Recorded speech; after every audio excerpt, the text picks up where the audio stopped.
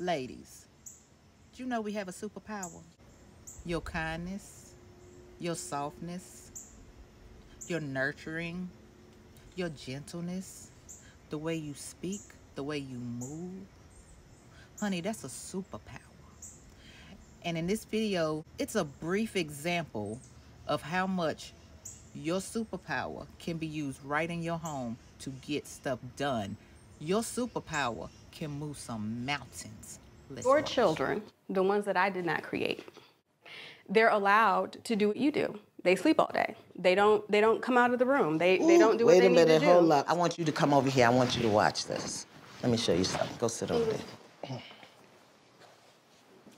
I have a little concern because your sons are not demonstrating that they are learning to be the kind of man I know you want them to be. They're gonna demonstrate the kind of man you teach them to be.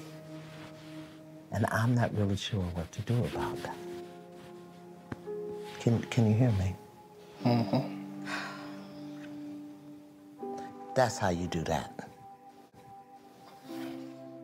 The woman has to talk to her man to get him to move the way she needs him to move. You're not gonna get nothing with that. Did you see that? Yeah. Yeah. Did you feel that? Yeah. Ladies, your softness, your gentleness is your superpower. Use it.